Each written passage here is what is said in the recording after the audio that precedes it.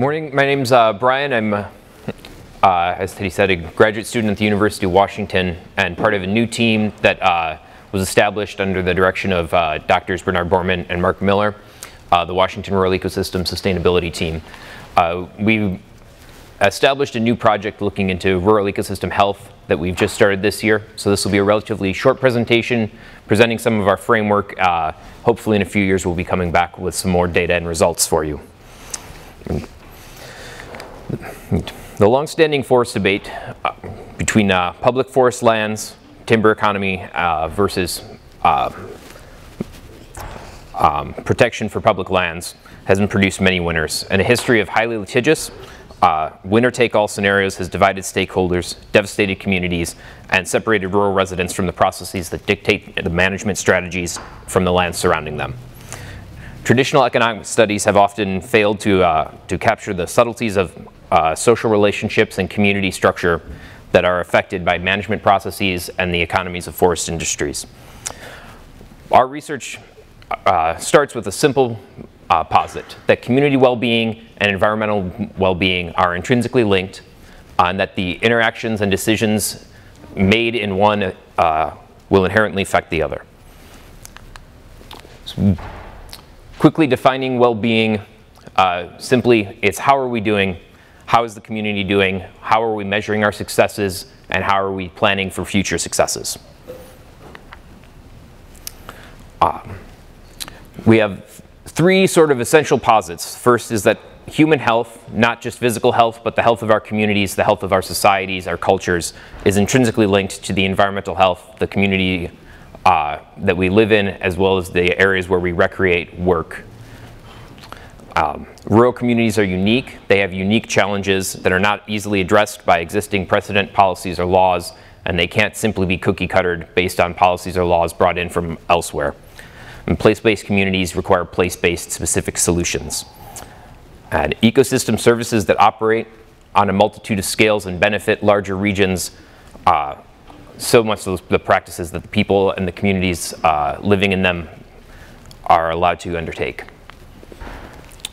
So, sort of the baseline for a lot of this is sustainability and resilience. Those are kind of very typical terms that we often talk about. We value resilience in the infrastructure of our communities, in the development and management of our lands. But we also value resilience for the social fabric and the development of our communities. A shortcoming in resilience, though, is that it does not necessarily set a way forward for human growth. We kind of think under Maslow's hierarchy of human needs. Resilience is a great baseline to reach, but at a certain point, communities want to be able to develop further. It's not enough simply to exist. Communities need a direction to go, a way to develop, a way to nurture their communities and have a future that they can build and self-determine. So for this reason, we look at moving away from the idea of resilience towards the idea of transformability, which is being so secure or stable in a community that you're able to plan and invest safely. So not all of these are topics that we're necessarily covering in our research, but these are a number of domains in community well-being that have informed several of our key questions. The first and foremost is public land policies. How can they better fit rural community and ecosystem well-being? And there are a variety of projects that have been undertaken through ONRC and University of Washington, some of which will be talked about in presentations later today and some which are just getting off the ground. How can job losses and outmigration, especially youth outmigration, be reversed in rural communities? How can the public sector encourage more productive investments in the community? One of the greatest challenges in the last 30 years has been the litigious manner in which many land decisions are made.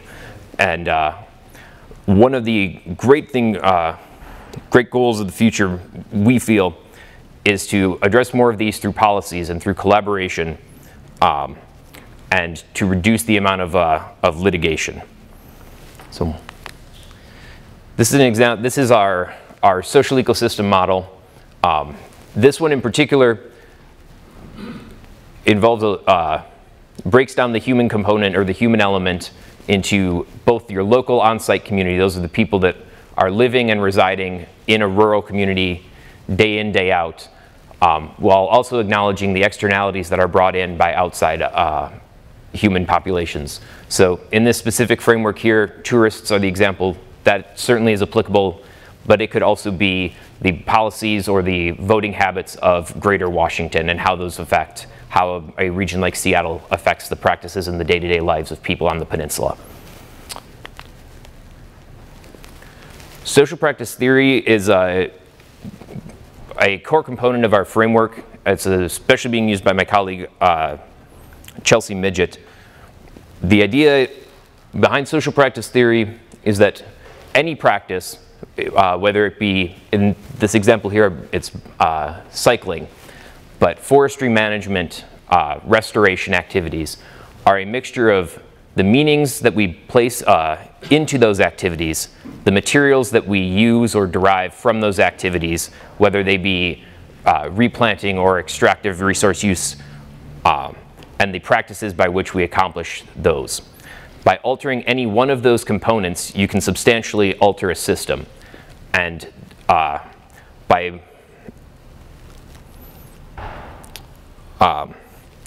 adapting those practices over time, you can iteratively change your social practices and ultimately the structure of the relationships inside the community.